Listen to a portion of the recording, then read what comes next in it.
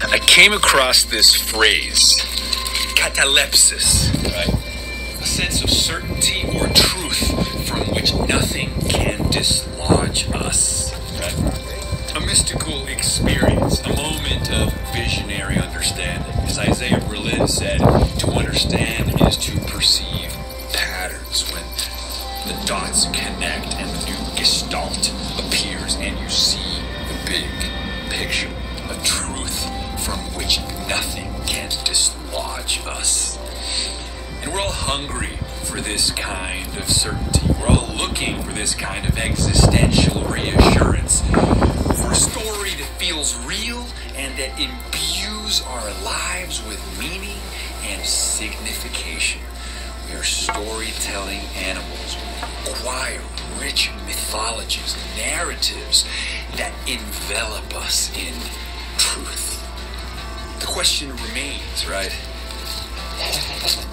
In a world in which our rational faculties constantly poke holes in our most treasured narratives, we've instead moved into a realm where existential doubt and existential grief is the new normal. Nothing is certain except death and taxes, as they say. And you know what this has done? This has dislodged us from our comfort zone. We are off the reservation. We know not where we're going, which direction we are flowing. You know, it feels like that scene in Willy Wonka when they go through the funhouse tunnel.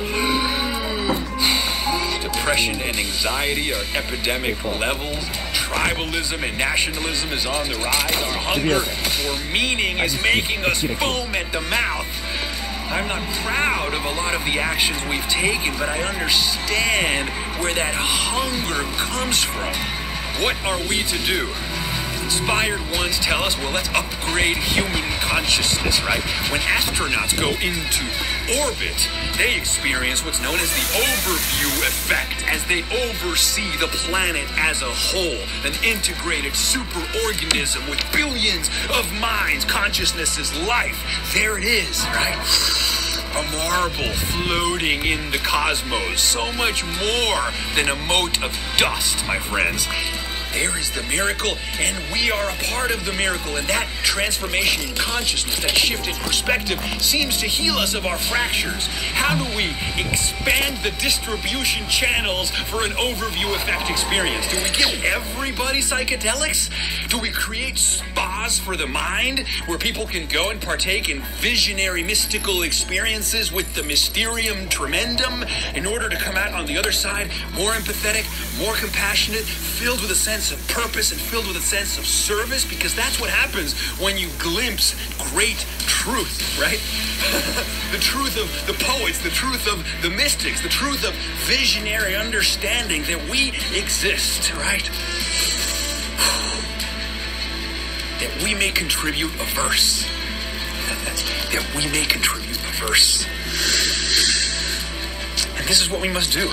We must alchemize a transformative shift in perception and self-perception in the way we perceive the other, to realize that the other is ourselves, to gawk and marvel in visionary understanding, to neurofuck ourselves, to experience bliss-fuck crucifixions, to submit so that we might die, so that we might be reborn, right?